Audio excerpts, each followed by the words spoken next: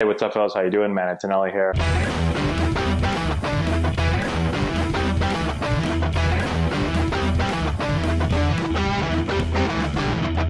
Hey, what's going on, guys? So we're back. Today's the day I break 90 miles an hour on the tee. Gonna get loose real quick, then we'll go right into it. A couple of people have been asking why I've been hitting off the tee so much, and why I'm trying to go for 90 when this is road to 400. Well, I just figured if I want to get to 400 miles an hour, or 400 miles an hour, I'm going to have to get into an airplane.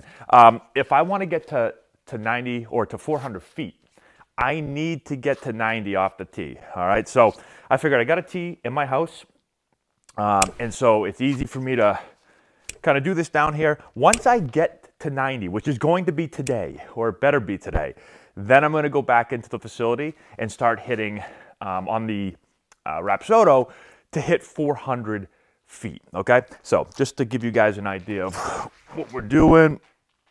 Oh, okay, I'm good back there. Let's get loose real quick off the tee. I have not hit again I haven't hit since the last time you guys saw me hit, all right? So I have been slacking on my hitting. This is the busiest time of year right now for baseball for me. I'm in the facility probably, I was just trying to do the math. I'm doing at least 50 hours a week of just baseball training. And that's not counting all the other things I do with YouTube and administrative stuff and all that. So everyone's getting ready for baseball. And so I haven't been able to hit as much, but I have been working out consistently. I'm still going about 3 to 4 times a week, and I'm eating a lot more. I've upped my calories like a ton, and I'm putting on a good amount of weight pretty quickly. Hopefully it's not all fat, but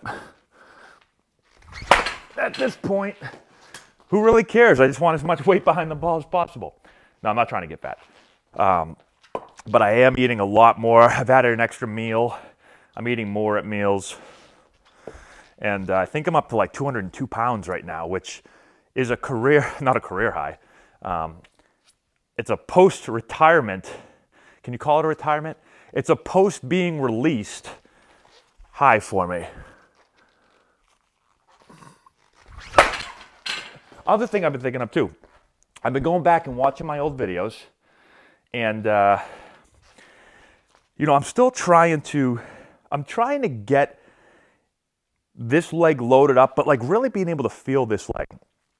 You know, when I go back to my best year of my career, 2007, when I hit, 21 home runs, which was more, I hit almost as many that season as I did in all my other seasons combined. And, I used to hit the ball that season, and I don't know what happened. Everyone thinks I went on steroids. I didn't go on steroids. I just hit the ball, and the ball went like 100 feet further than it ever did before, maybe 50 feet further. And it didn't matter what league I did in the California League, and then I went to the Texas League and did it there too. And I was like, why do I have so much power? I've never had power before. I go back and look at my videos, and I can remember this too, just feeling really grounded and feeling like this back leg was like just powerful. And then I lost that. When I watched my swing, I went back and watched some of the swings that I've done down here. And even though I've tried to kind of get in good posture and I've tried to get a little lower, we talked about that last video, I still feel like this leg is just kind of not really working as well as I want it to. So I'm going to mess around today, and I've been going in the mirror and just trying to like mimic that position I was in back in 2007. And it looks like I'm just like lower, like down here more. So we're going to try that today, see if it has any effect on this. All right, let's take the weight off. Because I think that's part of what I kind of lost when my swing kind of fell apart, was that feeling of being in the ground and feeling like I could make an explosive turn with my lower body. And that's why we talked about before, when some of the coaches wanted me to stand up taller, I lost that feeling of like being able to use that back leg. And then I just kind of started to like just fall into my front leg, and I mean, I couldn't hit the ball. I couldn't hit the ball. It felt like I was hitting at half the speed when I started doing that. A couple more warm-ups.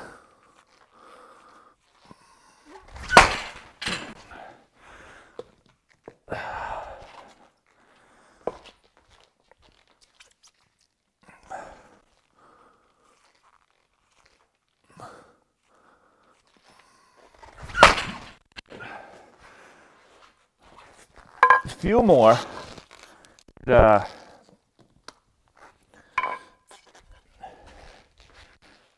feel similar to how I did last time I was sitting on here, where I don't feel like I'm swinging very fast at all.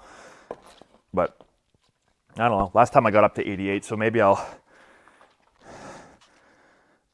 It's like an old car just in the 10-degree weather outside in New England. It takes a little while to get the engine warmed up. Felt a little better. I'm good. Let's go.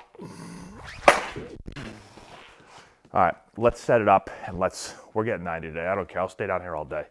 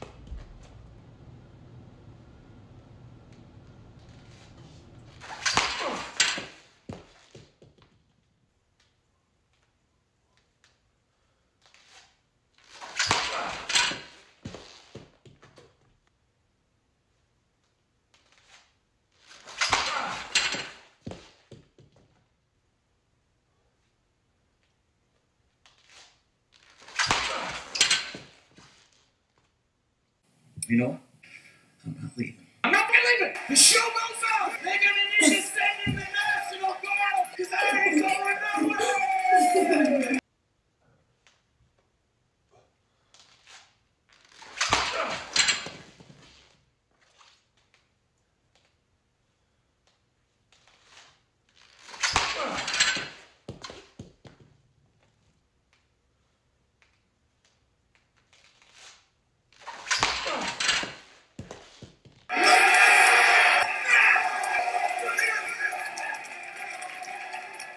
This is my home!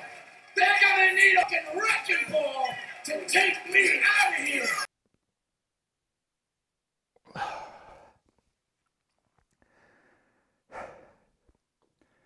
Guys, that was torture.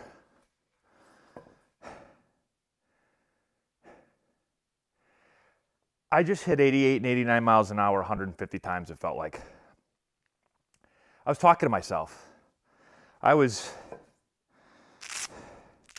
don't know why. I had Wolf of Wall Street stuck in my head. When he tells everybody that he's not effing leaving, I kept repeating that every swing. I just kept convincing myself I was not leaving. I wasn't going upstairs until I hit 90 miles an hour.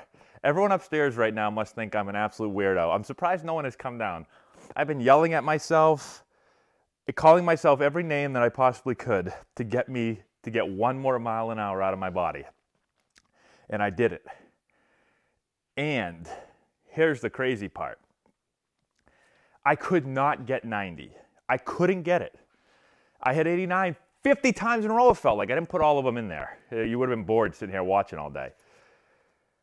The last 2 swings, I said, I got to try something different. I literally tried this. So you know how I talk in a lot of my videos about trying to feel like getting palm up, palm down, and getting the barrel to go like this?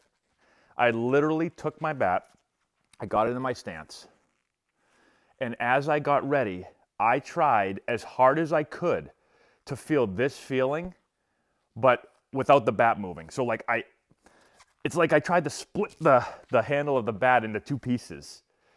And I did that, and then when I got ready, I did it as hard as I could. I literally tried to take the handle of the bat and snap it into 2 pieces, and boom, when I did it on the second swing, I hit 90 miles an hour. Unbelievable. I'm not telling you there's a magic bullet or a secret, I'm just telling you that's what just happened. So, we made it to 90. Now we're going to 100. I'm just kidding. We're gonna go in the facility now. Not right now. But we're gonna go and we're gonna hit the ball 400 feet. And I feel really good about it. Because this is best my swing has felt in forever. This is the first time I've swung this many times. I mean, I've hit now, like, how many times have we hit down here? 5, 6 times? That's more than I've hit in the last 8 years combined. So let's go. 400 feet is next. If you've enjoyed this video and want to learn more about building the elite swing, check out our new course. We have over 2 hours of content, almost 30 hitting drills. We break down the exact mechanics that you're going to want to implement into your swing. I've put the link in the description if you want to go check it out.